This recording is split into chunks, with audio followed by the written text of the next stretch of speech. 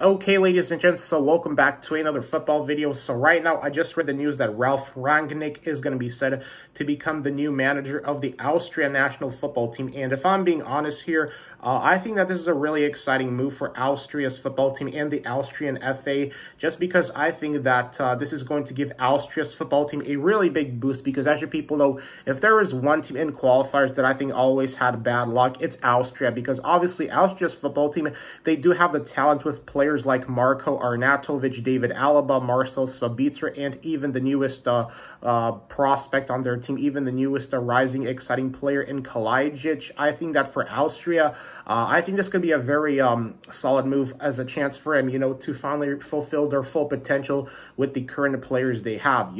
because when it comes to Ralf Rangnick's tenure at United, I don't think it's fair to entirely blame United struggles on him, because I noticed that sometimes some people are so quick to point the finger at Rangnick for United struggles, but if you actually sit there and think about it, I think that Rangnick, you look at Manchester United's squad, I think that a lot of the players at United just have really been underperforming and just not performing up to United standards. So I don't know how that thing can entirely be Ralf Rangnick's fault when, he can only do so much as a manager. But I think for now, I'm super excited for him to become the next manager for the Austrian national team. And I am super also excited to see how Austria are going to do under him. I think that this is going to be a very, very big boost for him, not only for him to, once again, try and see if they can go very far at the next Euro tournament, but since they failed to qualify for the World Cup, I think that if you're an Austria football fan, this could be a really fun, new way with Rangnick, for him to see how he can utilize the current talent that Austria's national team has, because obviously I've been kind of reading about the Austrian national football team, because obviously I see them play at Euro 2020 and they were super exciting to watch at Euro 2020, but I think that right now with him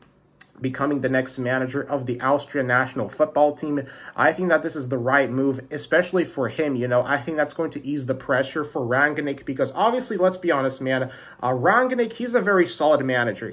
I mean, I did my research on him, and he knows how to build a team. He knows how to, turn a team around, and because obviously, that's the reason why he became the interim manager at United. But at the same time, I feel like that he was obviously put in already a situation where, a lot of the United players were underperforming and all that stuff. So obviously, the pressure for Rangnick at Old Trafford was way more massive compared to the Austrian national team, because I think that the Austrian national football team, now I know I'm probably going to get scrutinized for saying this, but I think that if the Austrian national team competed in the Premier League, I think that